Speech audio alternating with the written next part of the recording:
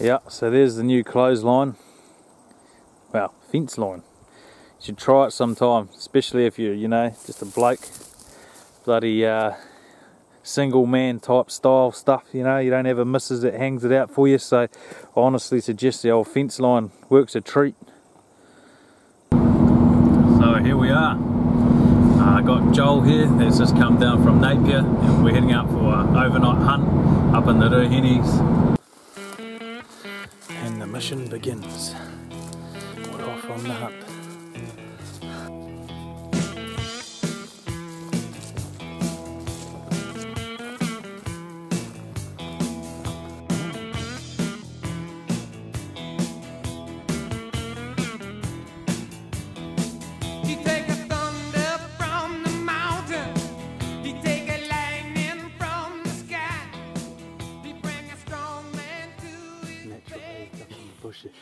You're in the bush and you're on a bit of a hunt, or on your way in you start whispering, low register voice. Yeah. Still early days.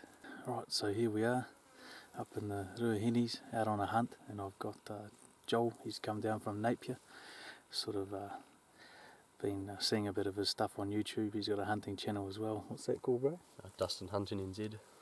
Yeah, so go check that out, and I quite like his stuff. Pretty genuine Kiwi bloke, and a bit of a hard case, just quite natural in that, so quite like watching his stuff, you know. So he watches my channel too, and we've kind of teamed up, and yeah, here we are out on a bit of a hunt. And yeah, I'm taking him actually out in my backyard and showing him around, and yeah, we're out here fly camping tonight. Already spooked a deer. Spooked a deer. Don't know what it was, didn't get a glimpse of it. You can just hear it, eh? Yeah.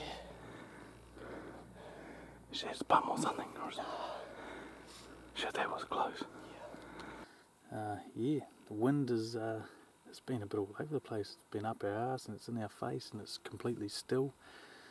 So yeah, we're just going to work with that tonight. But yeah, well mate, you tell us a little bit about yourself, bro. Yeah, how old are you, man? Oh yes, I'm 17 and I go to Napier Boys, last year at Napier Boys, so you know, just moved down from Hawke's Bay about beginning of last year. Yep. So you started hitting the Kawekas and the Ruahines a fair bit last year, so that's good. Yeah, pretty mean buzz, eh, hunting, and yeah, especially being a young fellow like yourself, and you're just, you know, starting out, eh, it's all good fun, man. No.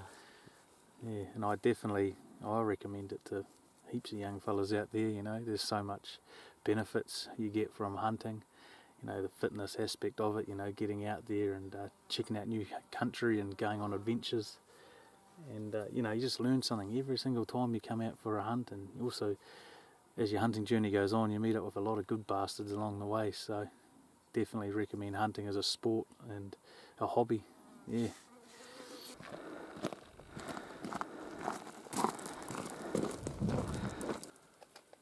So, we just set up home for the night.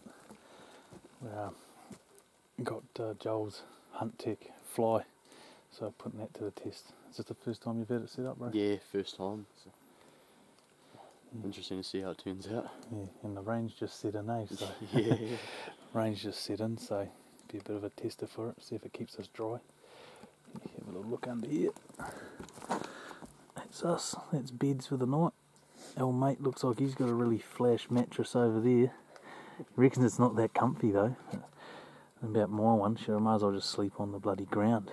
The only thing that does for you is probably insulate your back a little bit at night. We went out for a bit of a hunt this evening, I should say, and didn't actually lay eyes on any deer. He ended up bloody coming in quite foggy, so Mother Nature won that one.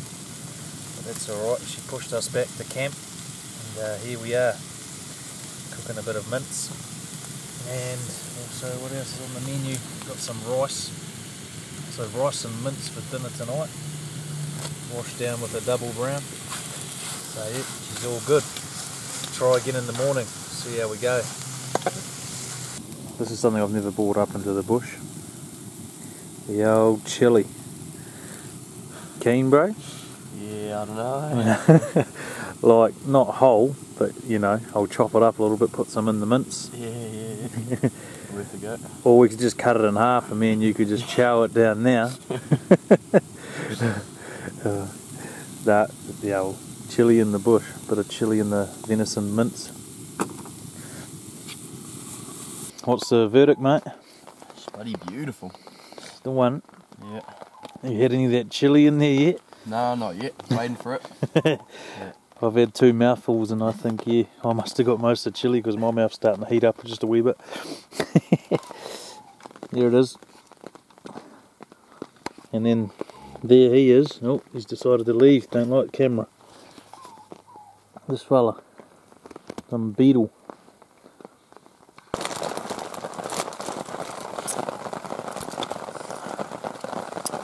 Alright, so it's absolutely pissing down at the moment. Sitting here under the fly.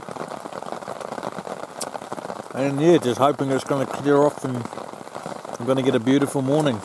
But for now, good night.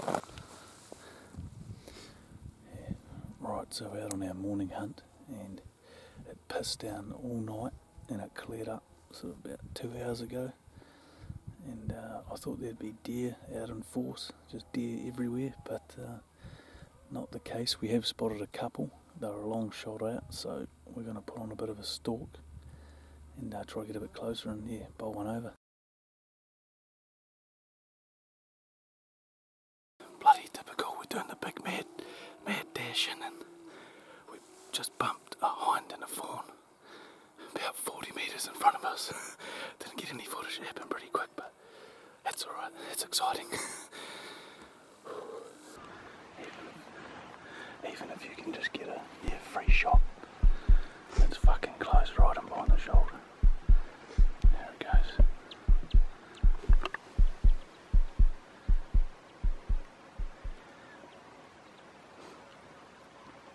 Bro,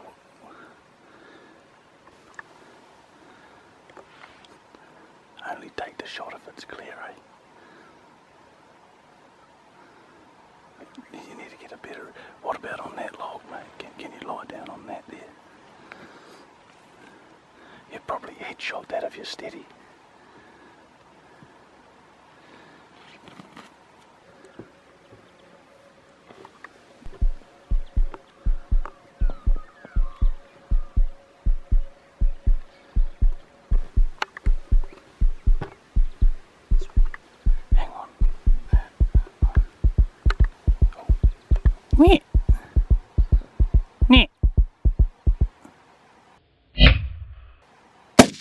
Boom! Beautiful shot, bro. Beautiful shot, bro. I should have nicked shot. You didn't you? Or just on top of the shoulder? I think on top of the shoulder there. Awesome, bro. That's wicked. You sacked it too. I got it on camera too, bro. Oh, sweet. Shot, man. Well done. Awesome shit. What was that? That's only a 50-metre shot. Yeah.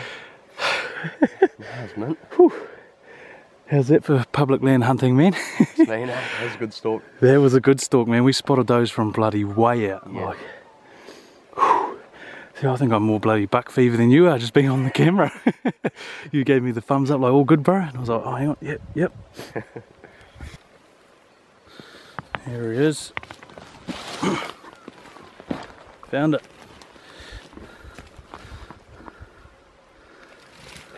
That's actually heavy. Nice. Look at the shot.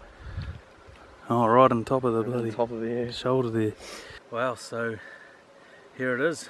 Well done, man. Yeah, thank you. Yeah. That was a pretty exciting stalk, wasn't it? Yeah, no, it was. Yeah, so yeah, we spotted these deer from quite a way out and made a decision to just boost our way down. Spooked a few deer on the way, like quite close, and then yeah, once that happened we sort of had another look over these guys' way and yeah, I managed to spot them again. They were a bit further around in the scrubby face that we're in, and then yeah, planned a bit of a stalk, how we're going to get in close, and worked out perfectly, eh mate? Yeah. Just popped over the ridge, couldn't see them, and then just out of the corner of my eye I just saw a little bit of a brown sort of patch, and I was like, oh yeah, mate, here they are. Yeah. And yeah, you want to sort of tell us what happened after that, man? Yeah, so pretty much just got the camera set up, ready to go, and sort of up to me with the gun and trying to find a good rest to shoot from. We pretty much planned that.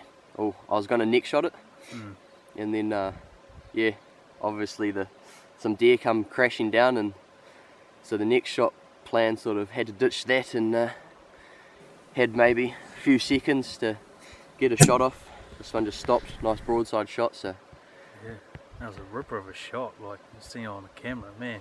Yeah. I think you just sacked it. Yeah, on yeah. the spot. Yeah, good shooting. Beautiful shot, bro. Also noticed you're a bit of a lefty, bro. yeah, I know.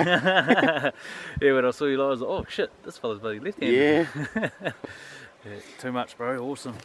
Right, so I've had a few people hitting me up in the videos on YouTube saying, like, you know, they'd like to see how we break down the deer in the field after shooting one. So what we've taken from this animal, the young yearling, is the back legs, the hindquarters, and also the back steaks and tenderloins.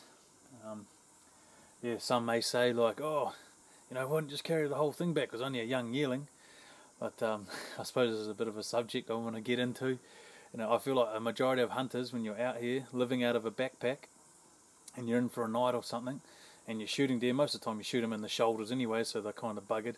Good excuse though, eh, fellas? Yeah, shoot for the shoulders. You don't have to carry them. The best parts of the meat are in the back legs, back steaks, tenderloins, and you know, you got to be realistic about it. Like when you do have a big pack, you know, and you got all your other stuff, you know, sleeping bags, gear. Well, for me, I got all my filming equipment, you know. And I suppose it depends on your situation. I'm all for carrying out a whole deer if there's a four-wheeler, pretty handy, or you know, a lot of fellas do have access to places where you can get the quad to them, and the carry's massive, man. It goes from the ground just up to the quad, about a metre carry, and then probably about another 5 metre carry to the chiller. Now that's ideal. That's in a situation where things are, you know, it's all G. But up here, you know, out in public land, and you know, we've probably still got a good hour and a half walk out, and that deer was a good hour away from camp. So yeah, just got to be a bit real about the situation, and you know, don't even want to get me started on the old 1080. You know, won't even go down that path. But you understand what I mean. This thing could just die from that shit and, you know, not get used or eaten at all. So, yeah, probably just good tucker for flies and maggots. Or if you like Morgan, you know, he'd probably just be more interested in carrying out these. Just 2. Maybe even 1. Sometimes he might be overdoing it, but, yeah.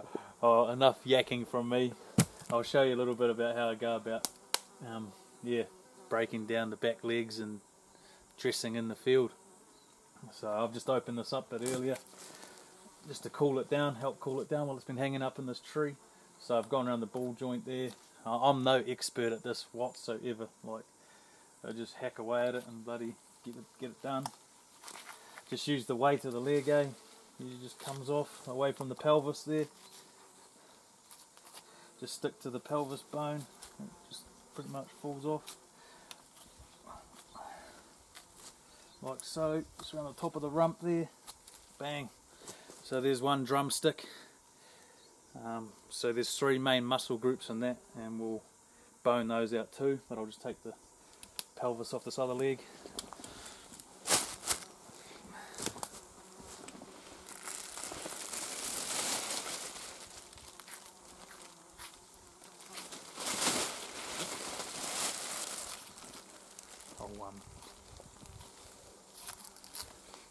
I'll drop that bone out for you. Oh, yeah. Unless you wanted to hang them. Have you got anywhere to you could, or? Oh, not really. Okay, I'll just bone out the 3 main muscle groups in both of them. Yeah, sweet.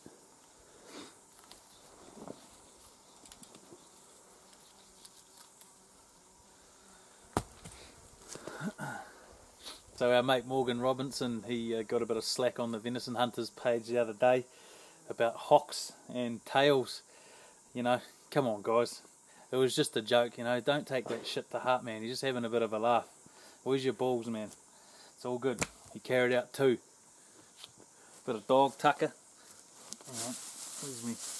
Bloody, here it is. Yeah, got a little bag here. It's had the bacon in it. So I'm just chucking a bit of trimmings in that in there for Boss. Boss ain't on this trip, obviously. You know, still in the naughty corner, on time out. So I'm going to come home and, you know, he's going to get a bit of venison. He's probably going to be all pissed off and shit he didn't get to come, but hey, got a bit of training to do yet. Yeah, so I'll just open that up there. And you pretty much, yeah, look at that, you just follow the seams. Any butchers out there probably saying, what the bloody hell's he doing? I'm a fencer, fellas. Hunter in the weekends. Any idea what you want to do with this, Joel? Probably just steaks. Yep. Might mince a little bit of it. Yep. Yeah.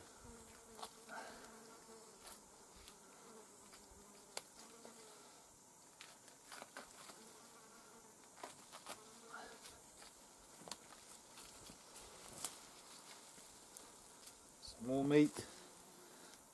Just cutting off chunks of it around the bone, really.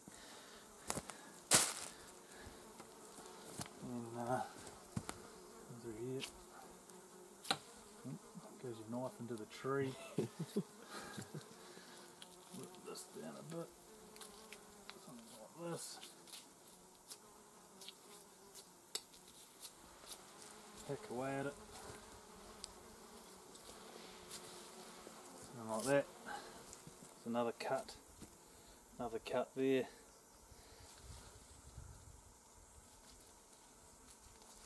Find the joint in here. Oh, there it is. Try not to hit my cameraman.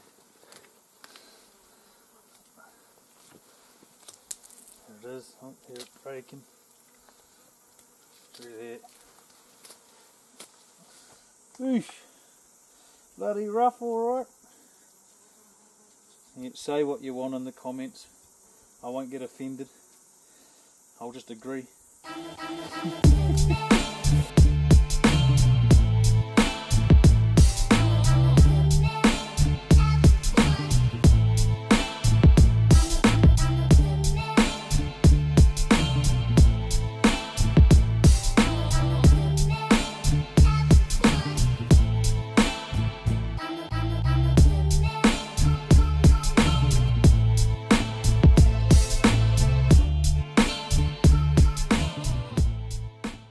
We carried out a treat for you too.